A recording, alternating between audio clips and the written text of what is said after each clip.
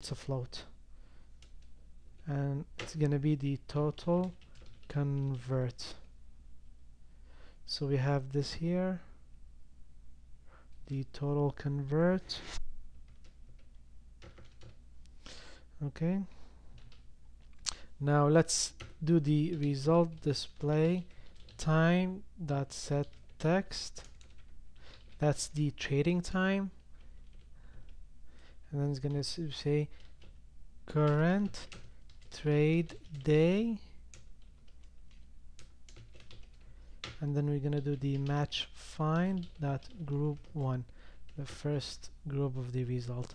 That's basically it. We have the whole application here, and let's test it and see how it runs. Click run.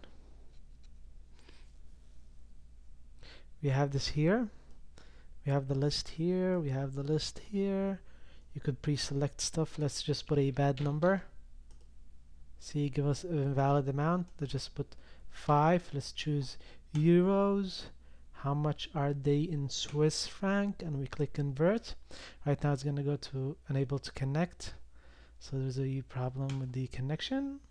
Let's just go back and double check what's wrong. We have the URL.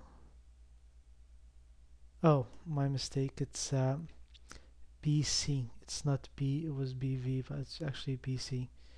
So let me see. Finance.yahoo.com Q. Yeah, let's run it again and check. Make sure it's okay. 5 euros to Swiss francs. Unable to connect.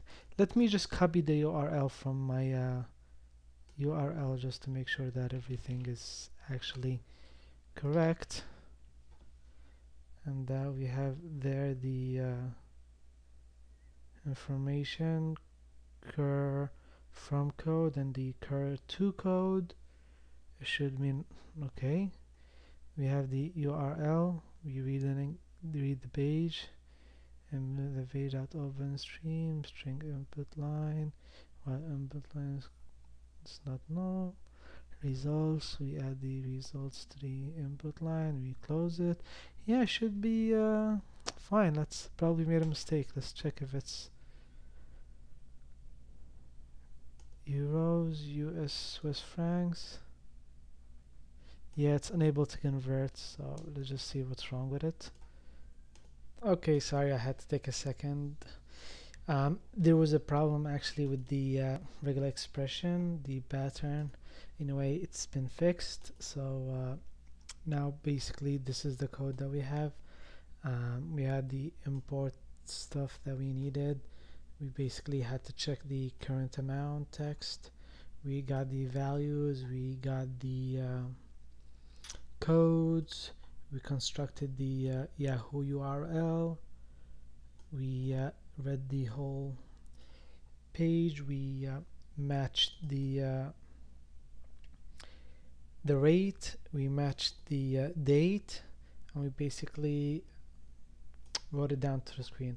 So if you run it, should work now. So let's just do 5 euros, let's say to Swiss francs, convert. It tells you that it's November 12th, which is 2 days ago, and the rate is 6.71. So 5 euros equals 6.71 francs. You could do other stuff to this form, make it look nicer, probably make sure the you know, there's always one selected, because right now if you just run the form and you run it, it's going to be an error because exception, because nothing is selected here.